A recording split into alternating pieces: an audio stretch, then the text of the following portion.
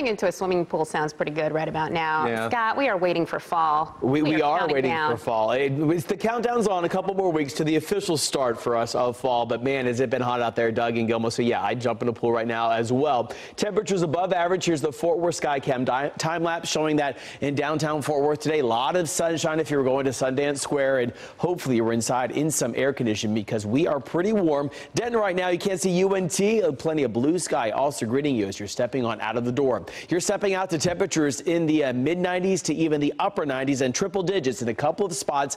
Barely a cloud in the sky. Athens, you're at 101. We have 96 in Tyler right now. Bonham, you're sitting at 95. Paris also sitting at 95. Now the dew points, that measure of the moisture in the atmosphere, has dropped to the low 60s to the upper 50s.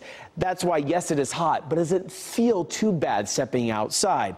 That's going to switch just a little bit going into tomorrow. Now, looking on the wide view of the satellite and the water vapor, you're able to see where you have this lighter orange color that indicates some drier air. So let's put this into motion. You can see a lot of moisture down towards our south and west. We still have some dry air in the upper levels pulling down to the southeast. So we're seeing that on that northwest flow.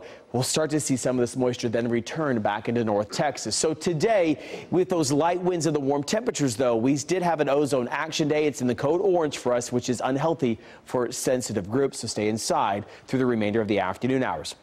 Overnight tonight, we're down to the mid-70s. Tomorrow, yeah, I had to do it. We're up to 100 degrees. Sunny skies on the way with our winds out of the east-southeast near about 5 to 10. So today, about 98 degrees, and then going into tomorrow, we'll see about 100 degrees. And then into Saturday, same story, about 101 in the forecast. So a hot start to the weekend, possibly 102 in Bonham to 102 in Sulphur Springs, maybe some of our eastern counties up to 103. So we'll keep our eyes on that, and really no rain in sight for us here in North Texas. A lot of rain, a lot of severe weather as well, as Dorian continues to track its way to the northeast. You see here's Myrtle Beach, that center of circulation, very close to Myrtle Beach by about 45 miles southeast of Myrtle Beach, with winds sustained at 105. So it's moving northeast at 10. We'll continue that going into tonight, into tomorrow morning, very close to the Outer Banks through the day tomorrow into tomorrow afternoon, and then back out over the open water. And then finally, by the time we go into Monday and Tuesday, just dying out, and we won't have to talk about Dorian anymore with an active system. We are going to be seeing not a lot of active weather for us here in North Texas, but I do have a cool down on the way. Next Wednesday and Thursday, I'm only forecasting 94, which is just 2 degrees above average. Break the jackets out.